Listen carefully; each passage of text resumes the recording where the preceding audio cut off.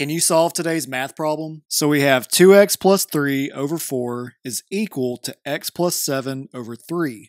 So the first thing that we're going to do is cross multiply to get rid of the fractions. So that's going to give us 3 times 2x plus 3 is equal to 4 times x plus 7. So now we can distribute the 3 and the 4 to both terms inside the parentheses. So 3 times 2x is 6x, and 3 times 3 is positive or plus 9. That's going to be equal to 4 times x, which is 4x, and 4 times 7, which is positive or plus 28. Now we're going to subtract 4x from both sides.